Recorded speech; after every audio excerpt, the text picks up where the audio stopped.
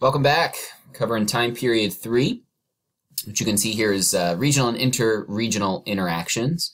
And our time periods from here on out are CE, the Common Era. So this is 600 CE to 1450 CE. What used to be referred to as the post-classical era, sometimes still referred to that by historians today, although that's kind of fallen out of vogue. But so this is the time period after these great classical empires have fallen.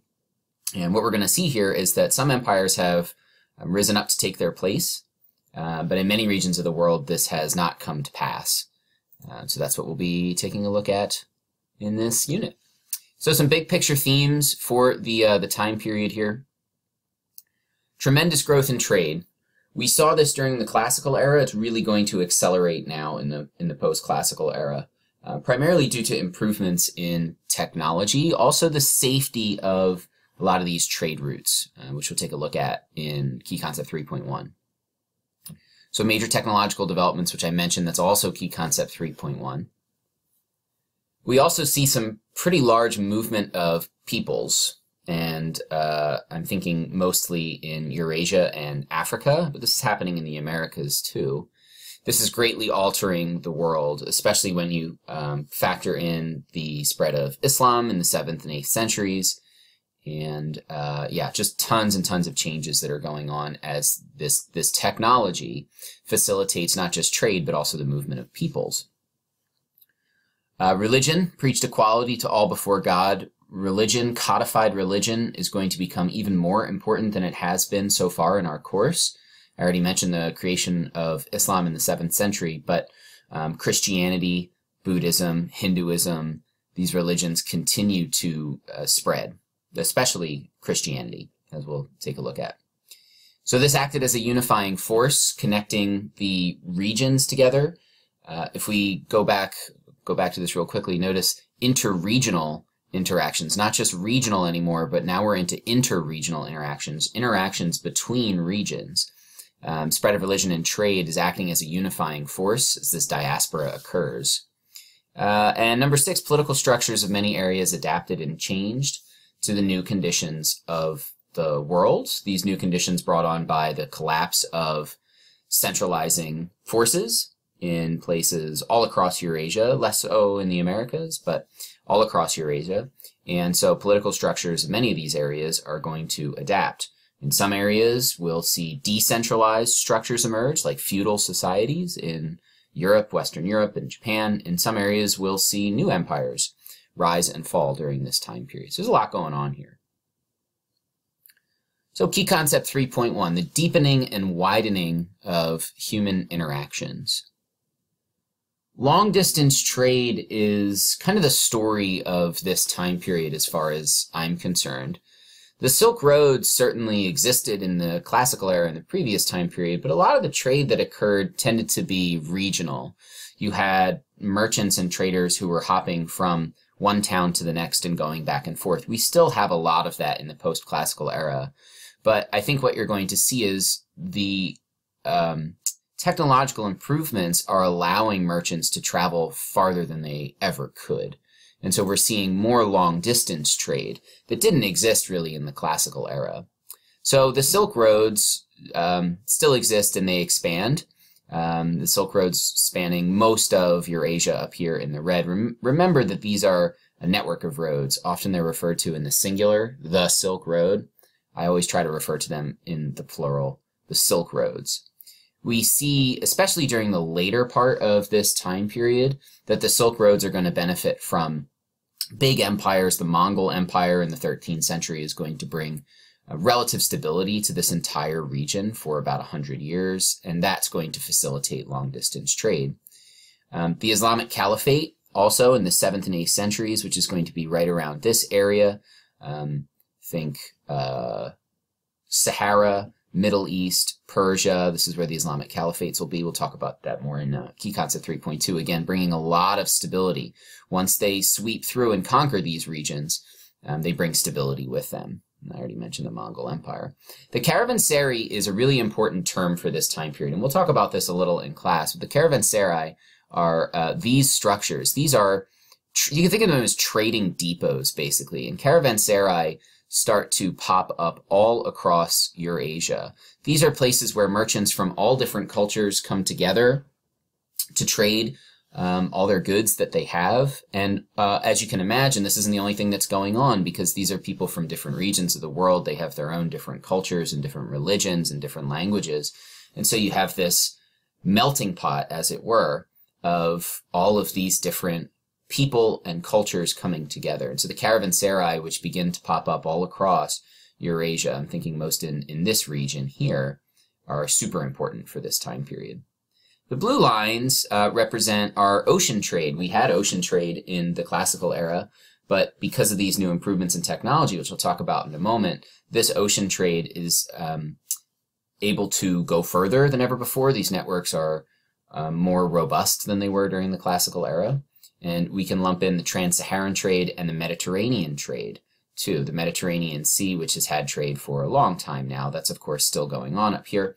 Trans-Saharan trade is trade that is traversing the Sahara. The Sahara is this very large desert up here in northern Africa. Trans-Saharan trade is traveling both north to south. Okay, so ports up on the Mediterranean Sea, traversing the Sahara to get to what is called sub-Saharan Africa. That's also happening from east to west and vice versa. There's a lot of empires that are popping up here in Saharan Africa during the 11th, 12th, 13th, 14th centuries. The Mali Empire, the Ghanaian Empire, all that sort of stuff is helping to facilitate trade. So this is still under Roman numeral 1 here. So technological improvements which help to facilitate trade. The compass, the south pointing needle, we're not at the north pointing needle yet, but that doesn't really matter because the spread of the compass originated in Asia to other regions of the hemisphere is so important for long distance trade. You can imagine why. Without a compass, you want to stay within sight of land, because once you leave land, it's very difficult to navigate. Once you have a compass, now all of a sudden you can trust something that's a little bit more trustworthy than the stars or dead reckoning. Ship technology and the building of larger ships also improved. Rudders, hulls, sails, sailing technology, triangular sails. We're not quite there yet where in the next time period 4, we'll see ships getting even larger and being able to go across the open ocean fairly safely. We're not quite there yet. Towards the end of this time period, 1300s, 1400s, we're getting close with shipbuilding technology, but this is very large. I'm thinking like Spanish galleons and stuff like that. That's a little bit later. That's time period 4. But nevertheless, when we combine these maritime technological improvements with these overland trading improvements, what we see is a increase in trade both by sea and over land. So the camel saddle, stirrups, making long distance travel easier for merchants and riders, paper and coin money too. So especially with larger empires, paper and coin money is able to spread, and that facilitates trade too, because it just makes it easier. And I mean, you can just think about our country today. How would you exchange goods without paper or coin money? And obviously without credit cards. I guess it's kind of difficult to think about that today. But yeah, it would be really difficult. You'd have to barter. You'd have to put your faith in the person who you are trading with. So paper and coin money is a really important invention for long distance cross-cultural trade. Also, if we think about trade is dangerous. It always has been, probably always will be to some degree. During this time period, what we see is that merchants are better able to protect themselves because of improvements in weapons technology. So the short bow, gunpowder is the big one, of course. The Silk Roads have bandits and pirates along the way. Of course, pirates prowling the Mediterranean and the Indian Ocean basin. So trade is dangerous. The ability for merchants to be able to protect themselves is key to the spread of trade and the growth of interregional trade. So it's not all just about trade, because people are moving. Merchants are, of course, moving, but they tend to come and go. But during this time period, we're also seeing some pretty large migrations, which are having impacts on the environment as well as language. The College Board likes to ask about this. The spread of the Bantu peoples who are moving along the Congo River and further south and east into Africa is an important migration that's happening during this time period. Let me put the map up here to show you. So the Bantu peoples are originating from around the Sahara, just below the Sahara, and they're spreading all across sub-Saharan Africa. Now these migrations are not solely happening in our time period. You can see here they span almost 2,000 years, but in our time period these migrations really accelerate, and so you're going to have this large cultural spread that's occurring during our time period, right in the middle of our time period. And that's a very large, very significant migration for Africa and for this time period. The Vikings up in pretty much the opposite end of the world are moving along rivers and even oceans into Europe and to the New World. I put this in here. You can think of Viking ships as the same as horses of other nomads. Vikings tend to be a seafaring people, and so they are using their ships, their shipbuilding technology to spread out. These are it's kind of a crude map, but I like it because it shows possible trade routes of Vikings. We have archaeological evidence of Vikings going all across many of these areas, and you can see here the Vikings are originating up in Scandinavia, but look at how far they're going. They're going all the way out into the Eastern Mediterranean Sea, possibly trading with the Middle East and Central Asia. And this map doesn't even show the Vikings who made it all the way to the other hemisphere, because it's pretty well accepted amongst archaeologists and historians today that Vikings did in fact make it to our hemisphere and did in fact make it to Greenland and Nova Scotia. It's pretty impressive for the time. The Turkish people and the Mongols moved southward and westward from the steppes of Asia. Steppes meaning plains, basically, like elevated plains, S-T-E-P-P-E-S. And they are spreading violence. They are spreading conquest. They are spreading their culture. They are also spreading the plague, which we'll talk about a little bit later in the PowerPoint. The Mongol Empire is the significant one here. We'll talk more about this in Key Concept 3.2. But this just shows you how vast the Mongol Empire is, originating in the steppes of Asia and spreading south, spreading east, spreading west, and in a very short time, relatively speaking, 20 to 30 years, the Mongols have raced across all of Asia and united it under these khanates. And it ushers in this golden period for this area. A lot of the Silk Road trade is right along this empire. Once the Mongols have captured this, the Silk Roads become relatively safer to traverse. And so the 13th century, we see an acceleration of cross-cultural interactions because of the Mongols. Last one to mention are the Polynesian migrations. These are people who, put the map up here, we can see have spread out over a pretty long period of time. If we go back 50,000 BC, we have evidence of humans in Australia. And so during our earlier periods, Polynesian peoples have been hopping island to island. And what we're seeing during our time period is that they are further spreading out, making all the way over to Pitcairn Island, Easter Island. Easter Island is pretty close to mainland America, is pretty close, relatively speaking. And by relatively speaking, I mean they're getting there in canoes. Pretty impressive. And of course, New Zealand. New Zealand's only been populated by humans, we think, for about 1,000 years. So this is happening during our time period as well. Last Roman numeral in Key Concept 3.1 is that cross-cultural exchanges were fostered by the intensification of existing or the creation of new networks of trade and communication. This is where we begin to talk about Islam. Islam, which is based on the revelations of the Prophet Muhammad, develops in the Arabian Peninsula in the early 17th century and spreads rapidly, so that by the time we get to the 8th century, Islam has spread all across northern Africa, the Mediterranean basin, all across Persia, the Middle East. Islam, we're going to take a close look at this in class. I think it's important. Islam reflected the beliefs among Jews, Christians, and Zoroastrians, and it's blending those beliefs together with the beliefs of the local Arabian peoples. So if we were to go back to the Arabian Peninsula pre-600 CE, Islam doesn't exist. These people tend to be animists or pagans. Islam and the Prophet Muhammad come along and blend these beliefs together with beliefs of Jews, Christians, and Zoroastrians to create a new religion, religion of Islam.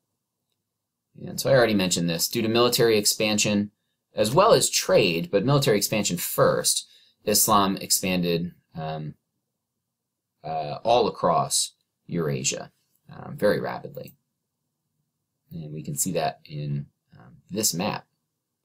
So the Islamic world under Muhammad, we can see, is confined mostly to the Arabian Peninsula with a splinter group over here, over by the Persian Gulf. But very quickly after Muhammad's death, the caliphs, the leaders of the Islamic community who follow Muhammad in succession, spread across the Middle East into Persia and begin spreading across northern Africa.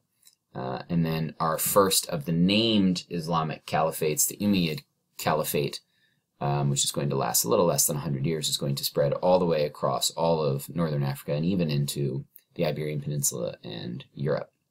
And so you can see here, Islam emerges, 622. Prophet Muhammad dies, 632. Between 622 and 750, just over 100 years, the Islamic world has spread. And so the spread of religions and trade equals the spread of cultural ideas. I have this little video here, which I think is a pretty good video. It shows how Christianity is spreading across the world. So I'll just let it play so you can take a look at it.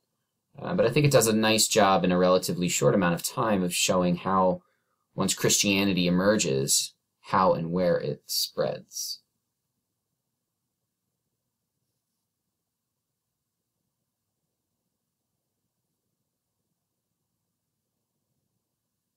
You can see once it's accepted by the Roman Empire in the 4th century.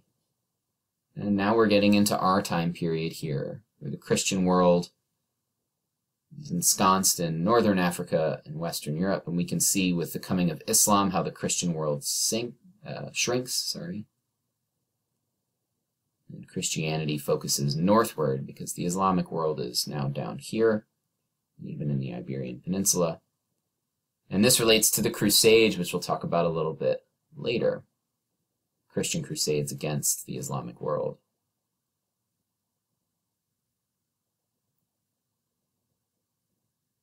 And so by the time we get to the end of our time period, sorry, I hit the wrong button there. I stopped the recording, not the video. By the time we get to the end of our time period, we can see that the Christian world here is pretty much just isolated to Western and Eastern Europe, because the Ottoman Empire, which we'll talk about next time period, is all the way down here, and it's actually starting to push into the Christian world, but that is for another day and another time. So hopefully that video helps a little bit.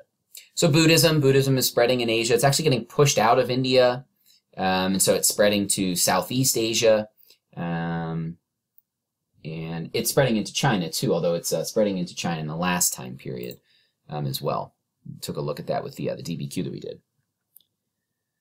Islam spread cultural and religious ideas as it expanded under the Umayyad and the Abbasid caliphates. Take a look at that in time period, key concept 3.2. And Confucianism spread as China's influence grew in the East and Southeast Asia. So that's key concept 3.1, which, if I go back there, key concept 3.1, as a reminder, is the deepening and widening of human interactions. Migrations of people, spread of empires, but mostly trade. All right, so moving on to key concept 3.2. State formation and development demonstrated continuity, innovation, and diversity in various regions. So we'll take a look at new state formations first. So centralized empires. The Tang and the Song empires in China are good examples of centralized empires. So last time period we had the Han, the Qin. Those have fallen off, those classical empires. And you can see here the Tang dynasty, which lasts for about 300 years, and then the Song dynasty, which lasts for another 300 years. really a golden age in Chinese history. There's a lot of stability. There's a lot of trade and demand for Chinese goods, although that's going to come a little bit later towards the tail end of the Song dynasty. But there's also a good deal of continuity. You know, the spread of Confucianism. Confucianism is now pretty much entrenched in Chinese society. And going all the way back to the Qin, I don't want to say most, a lot of the legacy of the Qin is still being carried on by the Tang and Song dynasty. The Byzantine Empire in the Eastern Mediterranean, sorry, I went through that pretty quick. Byzantine Empire. So this was the eastern half of the Roman Empire. So the Roman Empire fell in the 5th century, the fall of Rome, but the Byzantine Empire continued to exist, the Eastern Roman Empire. And we can see here the extent of the empire under Justinian I, which is pre this time period, this during Classical era. Byzantine Empire is shrinking throughout this time period. You can see in the center of our time period around 1020 is that lighter red color. And by the time we get to 1360, the empire has really shrunk. Constantinople is the most important city in Byzantium, in the Byzantine Empire. And its fall in 1453 is one of the reasons why this time period ends around 1450, because it's a seminal moment in the history of Europe and in Christian history as well. So the caliphates in Greater, I went through that pretty fast too, sorry, the Umayyad and Abbasid caliphates in Greater Central Asia. So these are our Islamic caliphates, these are our Islamic empires. Remember, it's called a caliphate because it is an empire that is headed by a caliph, the religious leader of Islam. So the caliph is a religious leader, also often a political leader too. So the Umayyad Caliphate here, just notice how far this is spreading. Islam only emerges in 622, and so this caliphate is rapidly spreading, and the Abbasid Caliphate is occupying much of the same territory after the fall of the Umayyad. Don't need to be concerned with any of this stuff for the AP exam. These are just the breakdowns of the different bureaucratic structures as they were. You can think of them almost as states that are loyal to the caliph. So we have some centralized empires we can see that have replaced the classical empires, but we also have a lot of regions that remain decentralized throughout our time period. Western Europe is the best example here. Japan is also decentralized. You'll see oftentimes the College Board will ask comparative questions between feudal Europe and feudal Japan because there are a lot of similarities during this time period, which we'll talk about in class. So what does it mean to be decentralized? Well, this is what it means to be decentralized. Think about this. The classical era, all of this is under one ruler. All of this is under Rome. This is all the Roman Empire, if we were to go back to the classical era. But throughout our time period, once Rome falls, nothing rises up in Europe to replace it as a central unifying force, at least in terms of political power. Europe is still unified together through the Christian church, and I'm talking about the Catholic Church here, the Roman Catholic Church. And so when we look at this, what we see is all these different kingdoms with all these different rulers and princes and lords and all this. They are all, however, still Catholic. They are all still loyal to the Pope, to the Papal States down here. Now, this is Western Europe I'm talking about. I'm not talking about Eastern Europe. Eastern Europe is a whole different bag because we have our own branch of Christianity out there, the Eastern Orthodox Christian Church.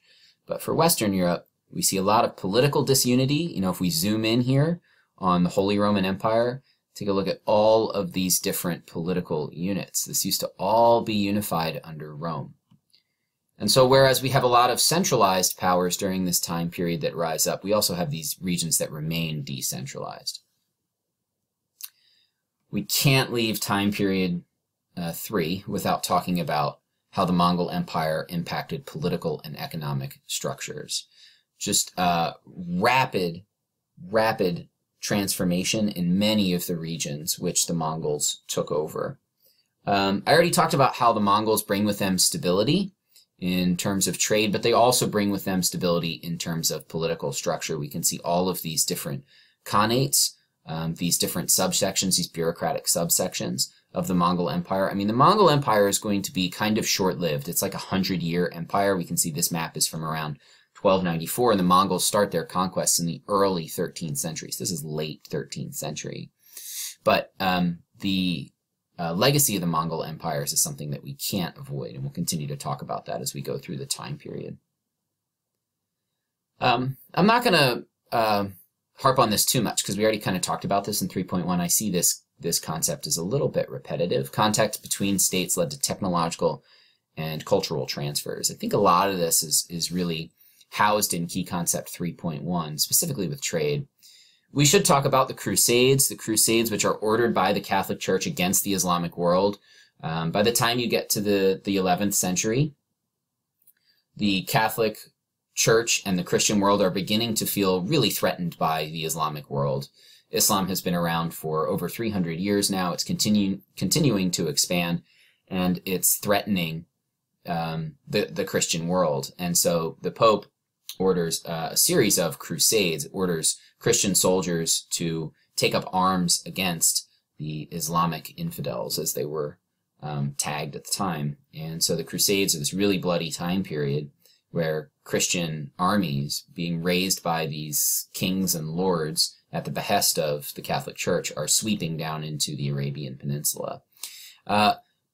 Aside from the bloodshed, which you can see in the painting there is of course significant, we also have cultural transfers and interactions that are happening during the Crusades too. You wouldn't necessarily think it, but you have this clash of cultures who otherwise wouldn't have really interacted, maybe through trade, but you have all of these soldiers who are going to far off distant lands and who are seeing people they never would have seen before. Chinese maritime activity is another great example of how trade is facilitating cultural transfers. The voyages of Zheng He, who is pictured here to the left, he makes a series of voyages, 7 voyages, in the very tail end of our time period, late 1300s, early 1400s, and we can see here the stops along the way of his voyages and his destinations. He actually makes it all the way to the eastern coast of Africa on his last few voyages. This is also one of the last times that China is going to push out into the outer world. After the voyages of Zheng He, there's a new mentality in China that they actually don't want contact with the outside world, because contact with the outside world brings new ideas, and new ideas can sometimes bring instability. And so the Chinese emperors, after these voyages of Zheng He, kind of look at it and think, do we really want this? Do we want new religions? Do we want new political ideas? Do we want new ways of thinking about the world? And they decide no. And so after these voyages, they actually burn as many records as they can of the voyages and destroy all of the ships. So as much as they were celebrated at the time, and certainly historically, culturally significant for us today, it's kind of the last time in Chinese history until we get to the 19th century, when China is being forced to interact with the outside world in really large and meaningful ways. And so that's it for Key Concept 3.2. A little bit shorter, certainly, than Key Concept 3.1, because I think Key Concept 3.2 is repetitive in some ways. And so that brings us to Key Concept 3.3. If Key Concept 3.1 is mostly economic, focusing on trade, and Key Concept 3.2 is mostly political, focusing on state formations, Key Concept 3.3 is mostly social, focusing on the impact that these interactions and states have on actual people. So innovation stimulated agricultural and industrial production in many regions of the world. Agricultural output is increasing during our time period, which is a good thing, because what we're seeing is populations are also starting to increase, although not remarkably so, not like we're going to see in time periods 4 or especially time period 5 and 6.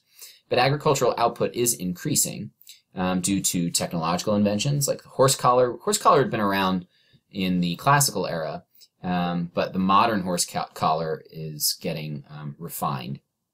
and is being put into use. Field rotation and crop rotation is also something that's emerging during this time. When you use the same field and plant the same crop in that field season after season, the soil gets depleted of the same nutrients over and over. People begin to figure out, oh, if we grow different things in different fields season to season, these crops will actually take out different nutrients and they will put in different nutrients too. This is still a technique that farmers use today, field and crop rotation. And the demand for luxury goods increased. This is towards the tail end of our time period when this really accelerates. Textiles and porcelains for export in China, Persia, and India. The Silk Roads had been trading in luxury goods far before our time period, but as stability spreads across the region in the 1200s and 1300s, we see more trade in luxury goods. The College Board notes that the fate of cities, where people are tending to congregate, varied greatly during this time period. We see both decline and growth. And so in some urban areas, we see decline due to a series of factors. Invasions. We'll talk about in a moment how invasions can actually be both decline and growth. But it's pretty obvious when you have an invasion, people are going to die and buildings are going to be destroyed. So that can lead to urban decline and decay, especially if those areas are just left to rot and left for dead. Disease. The Black Death is a good example of this, stylized on the left with the map. The Black Death spreads in the mid-14th century. It is spread by rats, in plague-infested rats on merchants' ships, and it sweeps across Europe. Roughly 1/3 of Europe's population is killed by the Black Death, and you can see how rapidly it spreads here. We have 1347 all the way to 1350 on our map, and that's it. It spreads rapidly across Europe. And that's because people didn't really understand why it was spreading, what it was. They didn't understand bacteria or germs or anything like that. And so they thought it was just kind of something in the air. They didn't understand that rats were spreading it. Thought it was miasma. So, yeah. But despite the fact that some areas declined, some areas also experienced urban revival. And so Mongol Empire is a good example of how invasions can lead to immediate decline, followed by immediate growth. Because the Mongols invaded and they stayed. They rebuilt a lot of the areas that they had conquered, and they unified them, and this led to urban growth. Safe and reliable transport, warmer temperatures. We have a miniature ice age that's going to set in at the end of our time period, but for most of our time period, we have warmer temperatures, which are leading to better agricultural output and the greater availability of labor as well. And this basically just means that the populations are growing. This is kind of cyclical. The more agricultural output you have, the larger a population you can sustain, and the larger a population you can sustain, the more farm workers and field workers you have, and so the more agricultural output you can have as well. And so that cycle builds upon itself. I should note it's building very slowly during this time period. This is nothing like what we're going to see once we get to time period 5, really, where population growth is going to accelerate. But it is slowly building up. It's just being matched by the spread of disease, since we don't have modern medicine or a modern understanding of disease. The growth in agricultural output is being offset by things like the bubonic plague and the Black Death.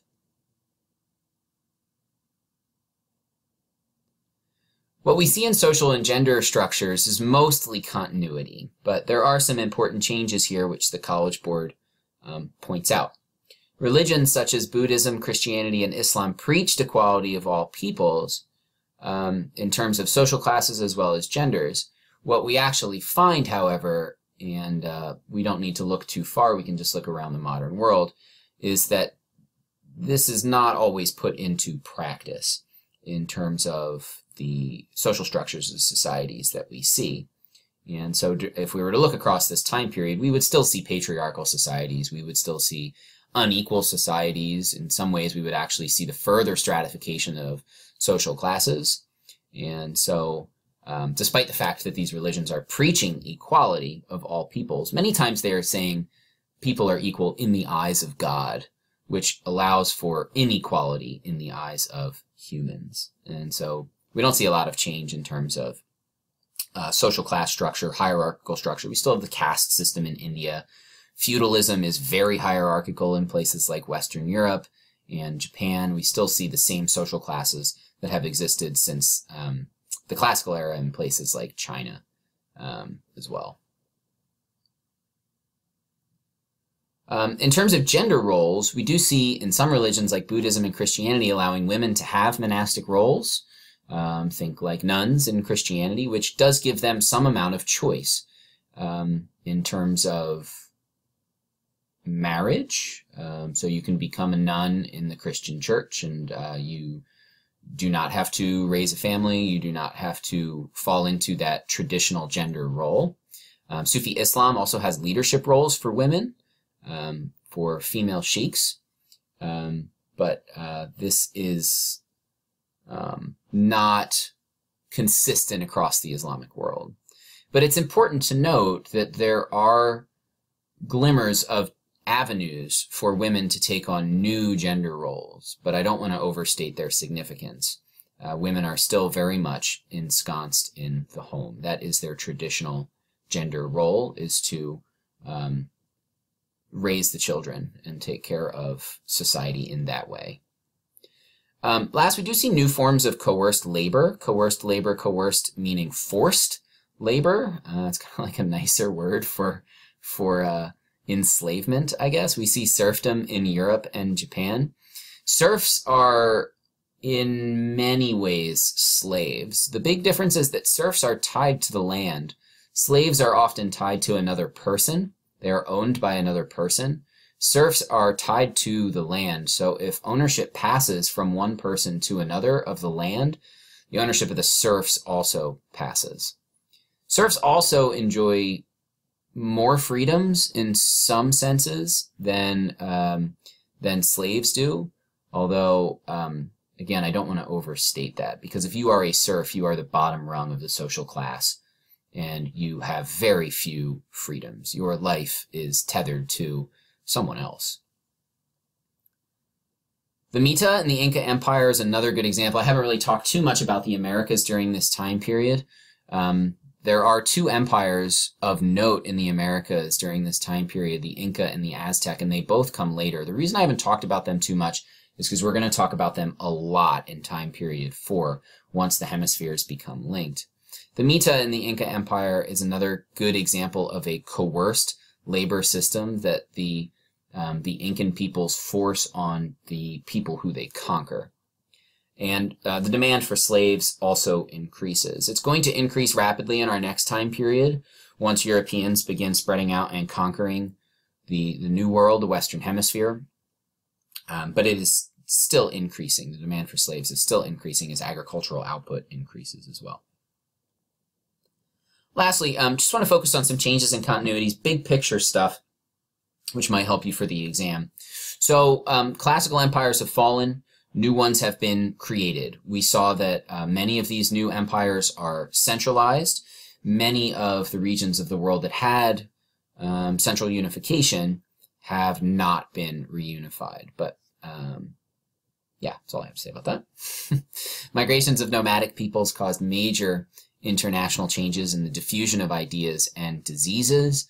And the Bantu migrations are a good example of this, but also the bubonic plague, the Black Death, these interregional interactions, merchants being able to go further than they ever had before, is leading to more diffusion of different ideas, spread of more disease, and yeah. But this is all interregional. We have not linked to the hemispheres yet, so just keep that in mind.